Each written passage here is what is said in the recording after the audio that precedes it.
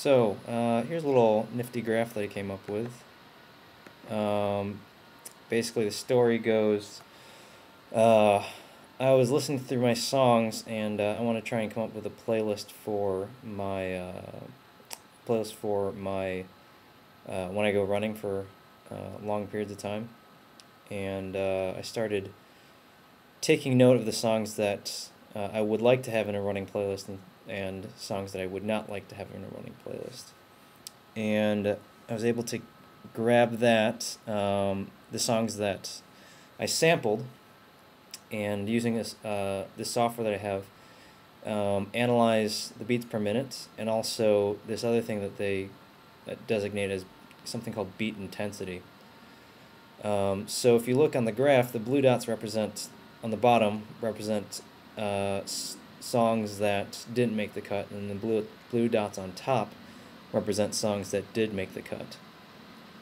And what I did was I ran a multiple logistic regression, and I ended up with this plane here, the checkerboard green, and each song has its respective fitted value and in red, and so those are those red dots.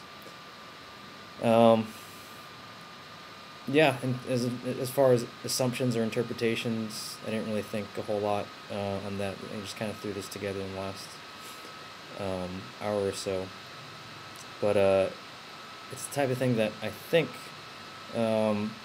could be used in some really cool applications.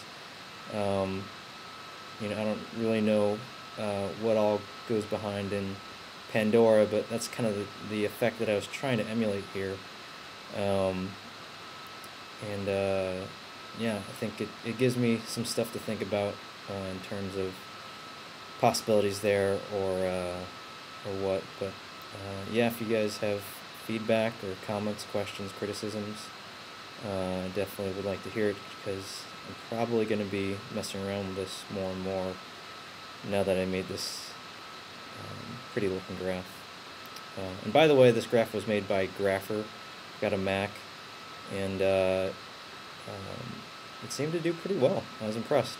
It looks nice, and has some decent options to mess around with, and no coding to worry about. So yeah, leave a comment if you got one.